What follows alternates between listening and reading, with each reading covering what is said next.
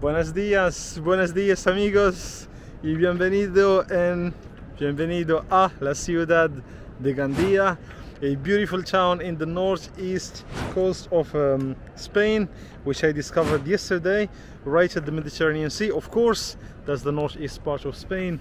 Here is the beautiful Mediterranean Sea with a lot of palm trees. This beach is massive. It starts from, you can't really see the beginning, it's really far, and it ends kind of around here. And as you could see, the beach is really wide, so this is like a real sandy beach, and it's very wide from here to there. And as you can see, there is some volleyball court, basketball court, and here is a soccer little field, I would say, because you are in Spain. Soccer is almost a religion here. I spent my night in a hotel with a view right at the beach. Let me show you. I was there in the third floor on the side, and my view was directly here, the Mediterranean Sea. One thing I noticed yesterday night when I arrived at the hotel is like it was written adult only, so they do not accept kids. Like anyone below 16 years old is not accepted. And in front of the hotel there was a sex shop, and the price was affordable. I said, hold on, how comes this hotel is too cheap for its location? Because this is where I was sleeping, like that third floor, and the view was directly on the Mediterranean Sea. So I was wondering, like, how comes the hotel is affordable? Do I need to pay the difference of price somehow differently? But no, the hotel was perfect, the stay was excellent, and they also had breakfast there. Was it included? Oops, I lost my map. I need to follow my map. Let me follow my map. Come here, map. Gracias. Muchas gracias. Up. All right, I got back my map. Now I can continue. Go in to my video recording. Sorry, what I was saying. I had the breakfast. It was not included in the price of the room, but it was something like 6 euros for a full breakfast buffet. And now that you have seen the Riviera, we're gonna discover the historic center of the city of Gandia. The main word of this road trip, I would say the main rule of this road trip is to simply avoid big cities and go to, you know, isolated places with, you know, kinda with less people, more isolated, more peaceful, with better quality of air, with more affordable housing options, with more affordable food options. So yeah, something more than just the big crowded cities. And I loved it. This is my day number, which day is it? Day 5 of my road trip in the Iberian Peninsula. And this is Palau Ducal. Wow, the architecture in Spain is amazing.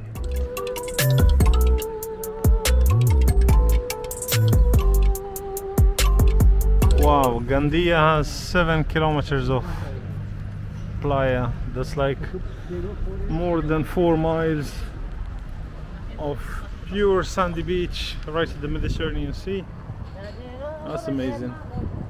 I don't know where I should be going, but yeah, let's go by this side to see the palace.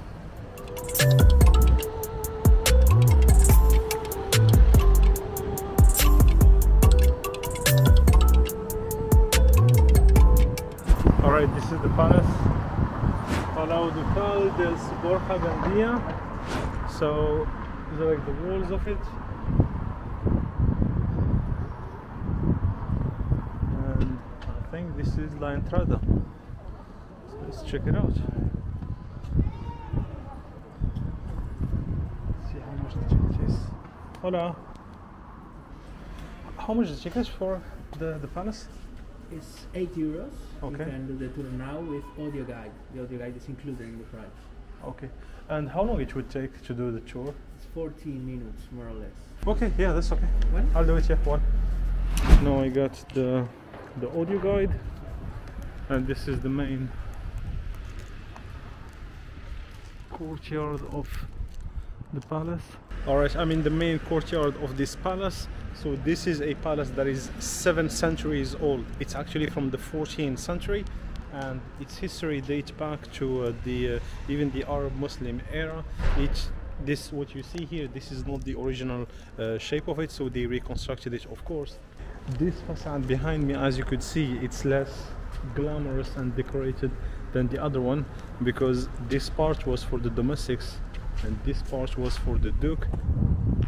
Here at this part here there was a stable for the horses, but it was transformed into a more like a church, because it had a lot of owners, and in the year 1800 something it was sold into auction, because like it fell in despair, and like the owners didn't really use it at all, so it really became like abandoned and isolated. So the Dutch Christian organization, Dutch Polish Bank, they renovated a lot of it.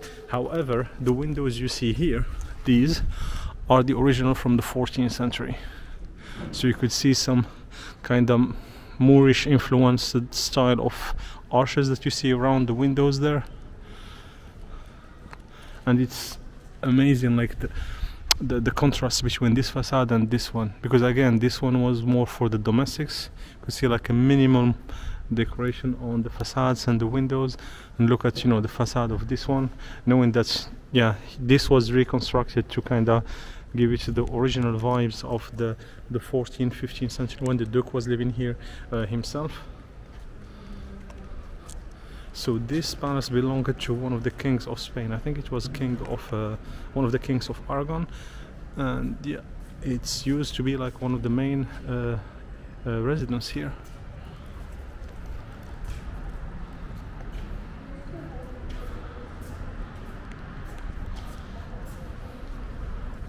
So this palace belonged to one of the kings of Spain. I think was one of the kings of Aragon, and it was one of his main residence, but of course it had a lot of owners and he didn't keep its, I would say, glorious past. So now I'll continue, take those stairs, and apparently there is a royal hall there that I will discover. Let's see. Oh, there is a well here.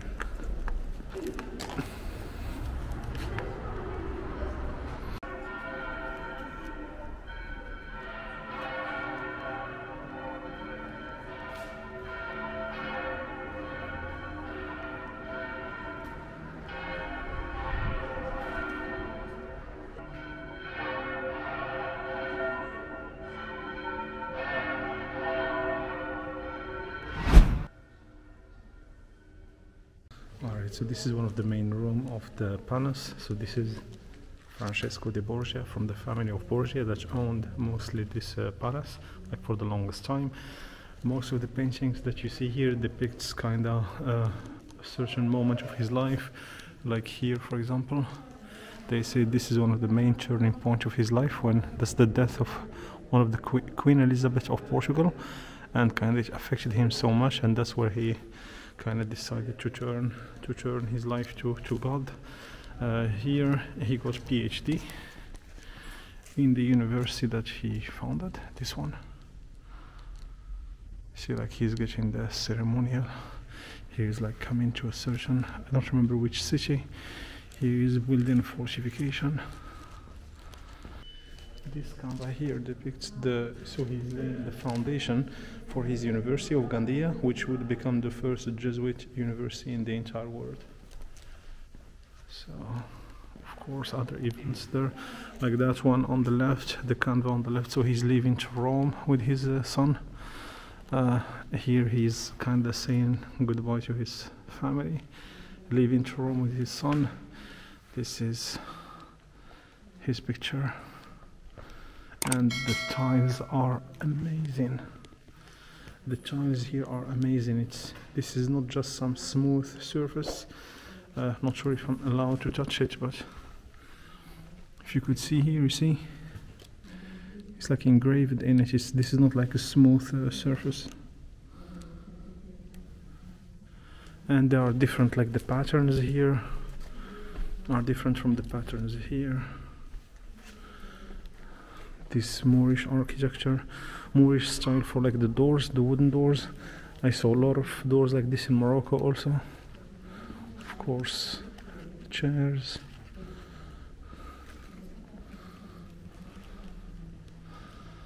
And that's the symbol of the crown. It's like a double crown. You see there? That's the symbol of the Borgia family. Of course, the windows, beautiful.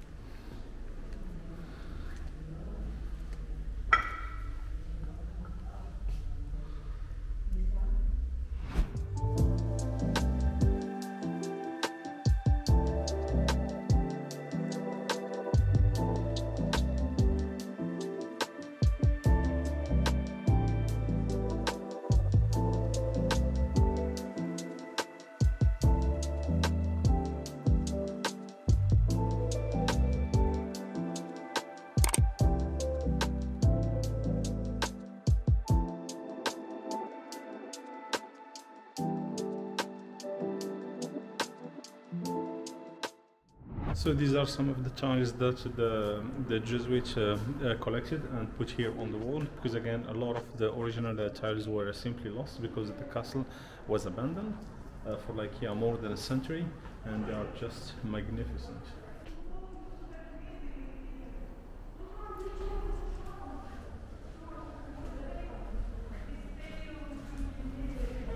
What I've been told also is that one of the popes, when he discovered this culture of tiles here in this chapel, because there is a chapel here, he even ordered it, and he decorated part of the Vatican with likewise, similar tiles. That doesn't, I would say, surprise me, because they are just beautiful and they add a lot of colors. Of course, these are more the tiles used for the walls. See, they have a lot of colors like these ones here, and then they differentiate them from the tiles used for the floors that are kind of, more kind of earthy color, rather than, this one that is like, open bar. They can use a lot of colors, see, like blue, yellow, green. Reminds me a bit also of the Amalfi Coast with the color of the lemons. And this is the courtyard, guys.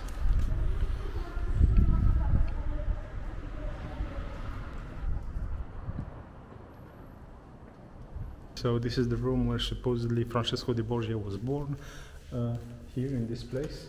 And the interesting part is here on the floor. You see that these tiles here are one of the oldest that you can find in the palace. And as you could see, they're quite used. So they say they date back to the 15th, 16th century. And I think this is like the little maquette of how the palace was looking like.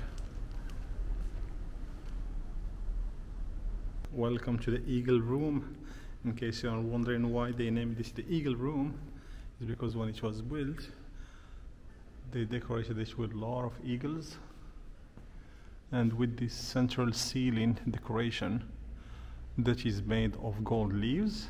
So therefore, because of these golden eagles, they named the room the Eagle Room.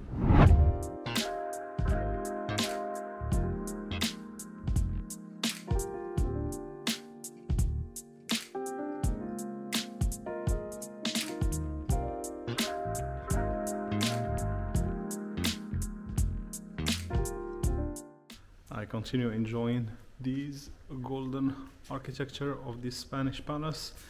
And the palace is only for me, there is no one here. Oh my god, look at this view.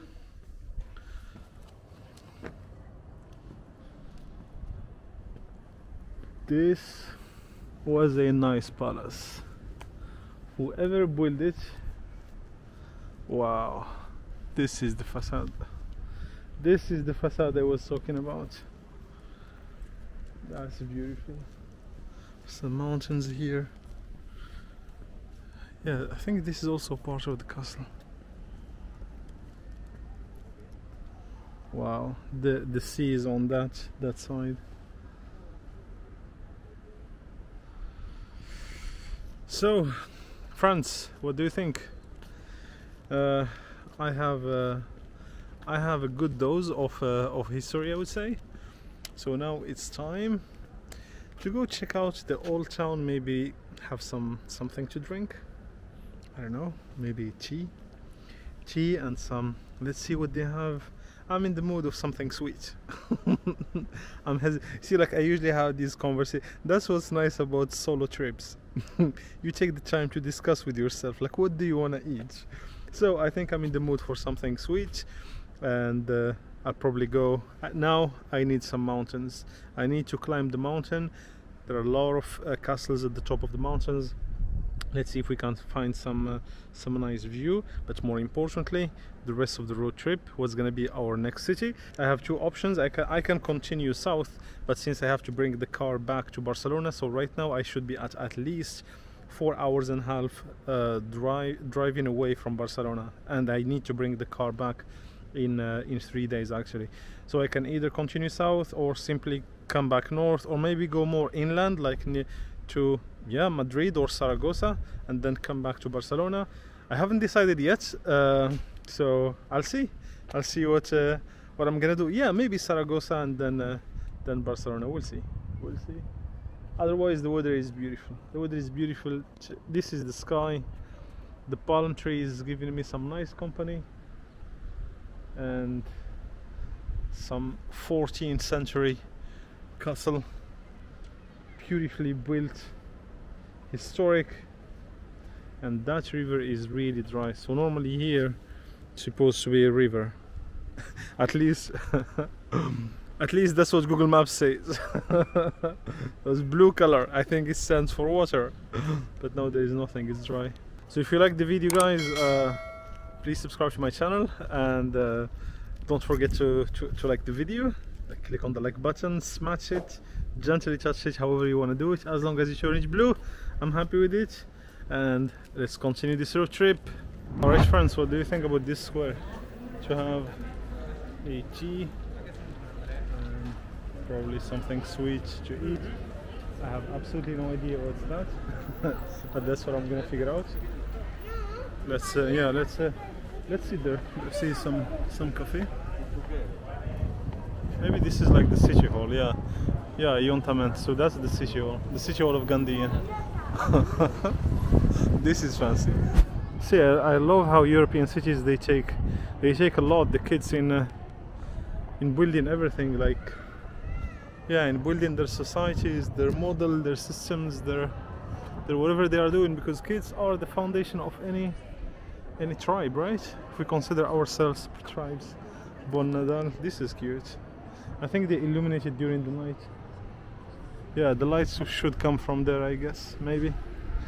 Alright guys, let's go get some tea. I just love to be solo. I love to do things alone. I love to plan the entire thing, the road trip, even the small details, like where I should stop, what I should eat, where I should go. The freedom of being solo and doing everything solo is insane. I wouldn't trade it for anything in the world, to be honest. I mean, at least for now. I don't know how my life is gonna evolve in the future, but yeah, for now I just the benefits of solo life are insane, at least on me. So I don't want to generalize that on anyone. This video is not aimed to tell you like how you should live your life. I think this is my cake. Perfecto, gracias. Here we go. Speaking of solo life, speaking of dulce solo life. So again, I like it so much, but I gotta go. See you after.